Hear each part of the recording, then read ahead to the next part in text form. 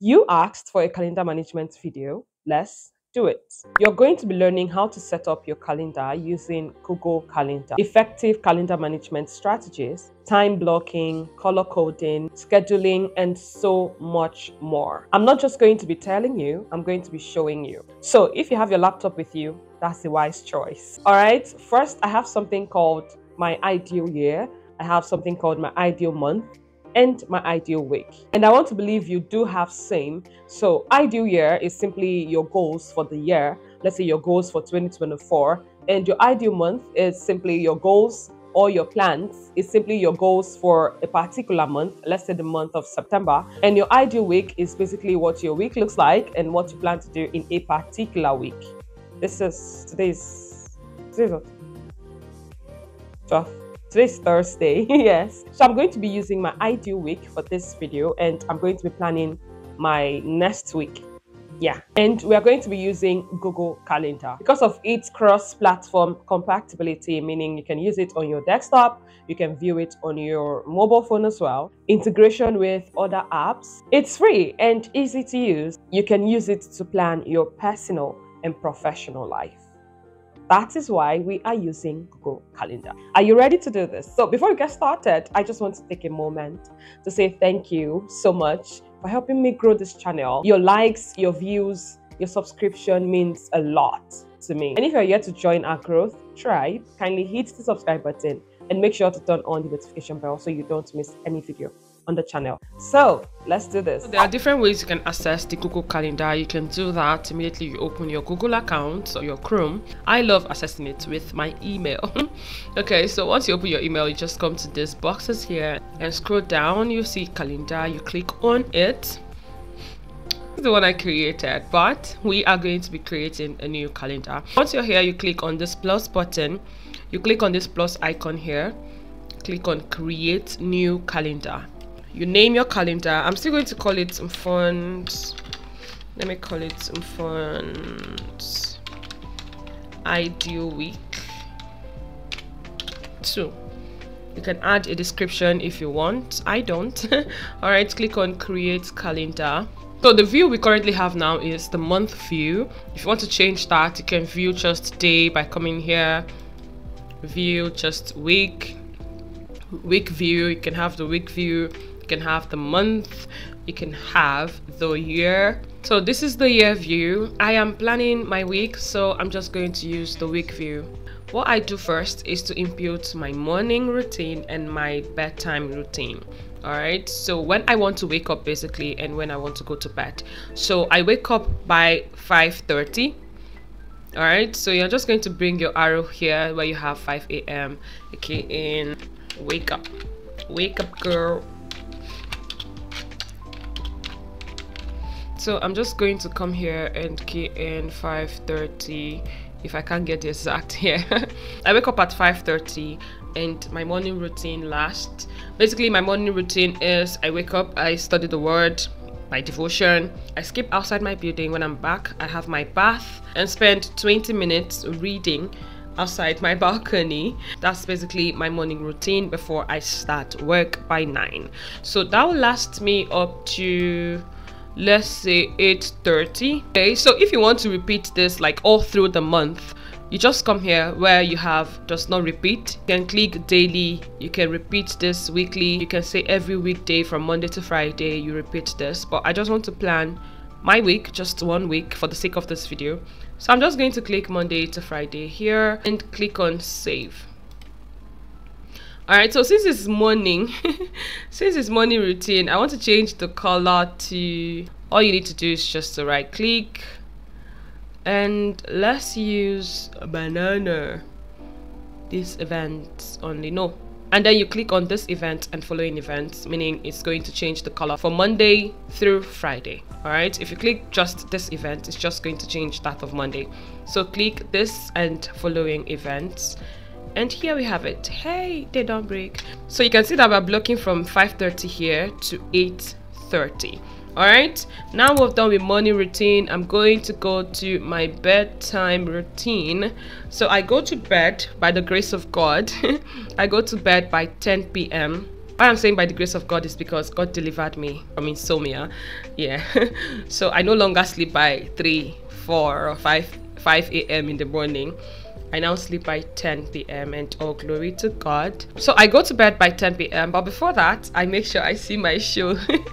I watch my show before I go to bed. So from 9, let's say 9 is bedtime. 9 is bedtime. So I'm going to change this to 9 to 10 p.m. Click on save. Oh, I didn't change this. Okay, repeat. Monday to Friday, save. All right, I'm going to change the color to graph night. All right. Okay, so we have morning and night. Now we know when we want to wake up. Now we know when we're going to bed. So every other thing has to fit in here and not spill over and not before. Okay, so I start work by 9 a.m. I'm just naming this anything that comes to my head. I beg. Okay, work time, girl. I work from 9 to 7 p.m. and sometimes more than that. Don't judge me. I have a lot of things I'm doing as a solopreneur, so it's not my fault. So we're going to leave this at 9 p.m. to, let's just say, 6 p.m. 9 hours. Yes. So repeat this morning, Monday to Friday, and we save. We have this locked. So we're blocking 9 to 6 p.m. All right, this is my work time. Within the space, I can now key in the things I want to be doing. All right, let's say on Monday is my filming day, so I film from 9 a.m. to, I film for 3 hours, 9, 10, 11, 12, and sometimes 4 hours. So from 9 to 1 p.m. is filming. So I'm going to duplicate this to key in the next details. Filming. Okay, I'll be filming by, so I'll be filming from 9. I'll be filming from 9 to, what did we say, 1 p.m. Yes, 4 hours. I'm not repeating this, so do not repeat, and save. I'm going to change the color to red. So I'm just going to keep this very brief. The essence of this video is just to show you how you can manage your calendar. Okay, so this is how you add your details. Basically, I don't want to bore you with all my information. Okay, so this is how you add your details. So the next thing I want to show you now is how to use Google Calendar or integrate Google Calendar with Google Meet. Okay, let's say I have a meeting on Wednesday by 3 p.m. This is how you plan it. Basically, just duplicate this, I'll duplicate this, and I'll call this meeting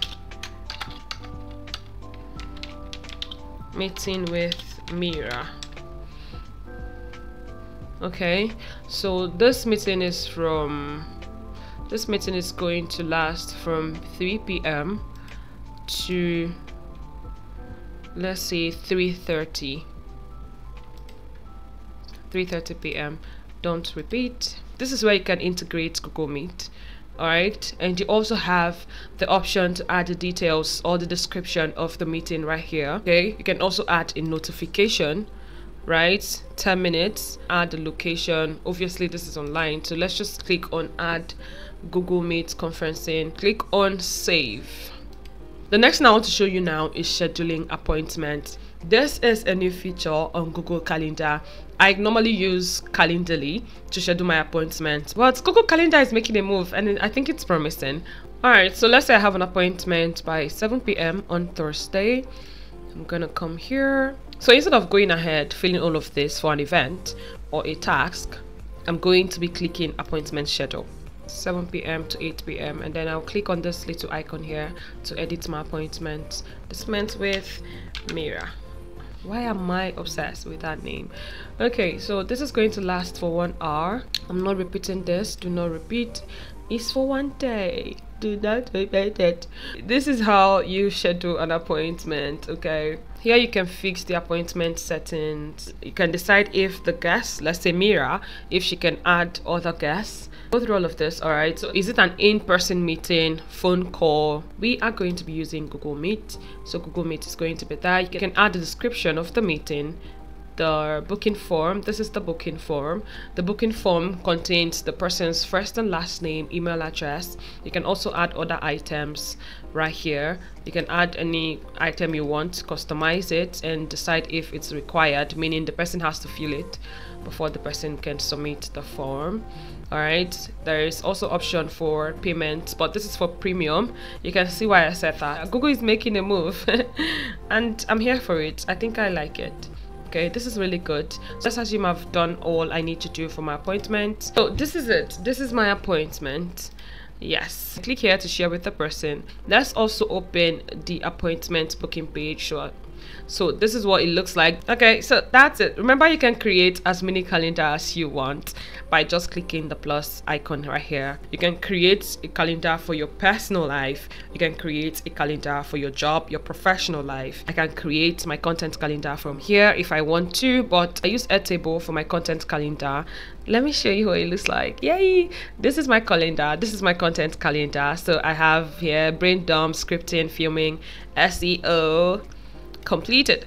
Okay, So that's a friend. If you find value in this video, kindly give it a thumbs up, share with your friends and families, and if you're yet to subscribe, again, click the subscribe button and turn on the notification bell. If you have any questions at all, leave them in the comment section, and as always, I will definitely respond to you. Thank you so much for watching. I'll see you in the next one.